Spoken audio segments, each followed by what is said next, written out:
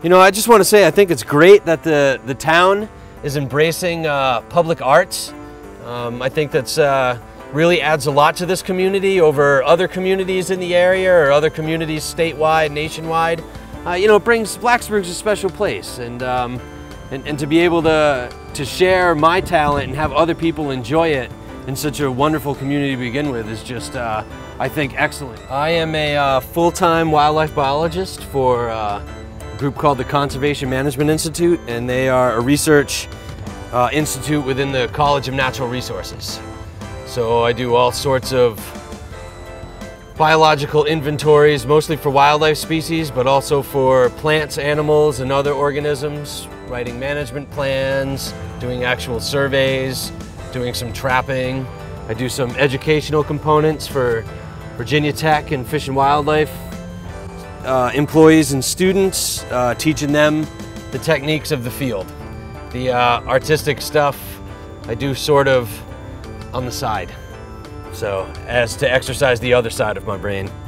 I had always been interested in art. I did it growing up. As a kid, I was always drawing pictures along with Captain Bob, and then the infamous Bob Ross with his happy little clouds. And then I actually had done it a lot in high school. It was way back in the day, and then actually attended Syracuse University for a collegiate degree in art, and then realized it was very hard to make a living as an artist.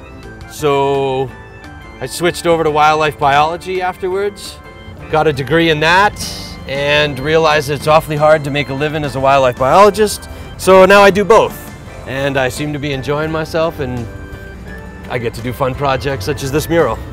This mural was a project that the town of Blacksburg and the 16 Blocks art magazine had been working on for several years to try to get funding and public approval and governmental approval to do some murals downtown.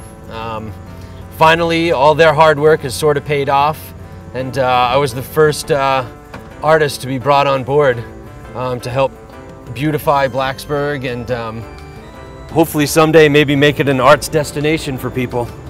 If you want to venture a guess, you can venture a guess. I've got everything from 36 hours to 250 hours. And so far what you see here represents about 8 hours. So we'll see how we progress from there. I'm using pretty high quality professional grade acrylics.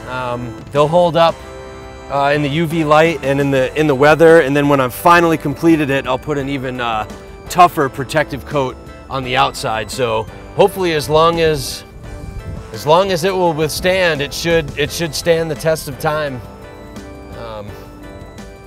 How long to say for sure, I'm uncertain, but I hope it brings enjoyment to the town for many years to come. And another base that we're aiming at with this mural here, it's a natural history mural, which is actually a cutaway of Stroubles Creek, which runs underneath the town.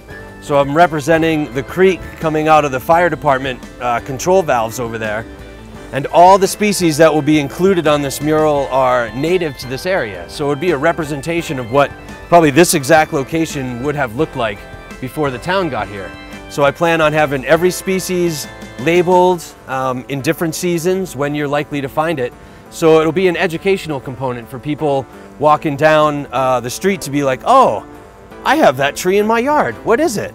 Oh, okay, that's a sumac, for instance. This is a sycamore.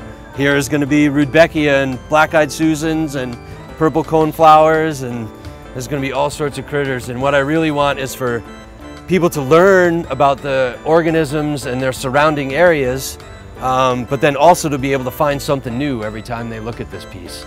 So it's not the same old mural. Maybe sometime they'll come by and they'll notice there's a bird in the tree, or they'll notice there's a certain butterfly on the thing. So I'm really striving for some of that educational component as well in this piece.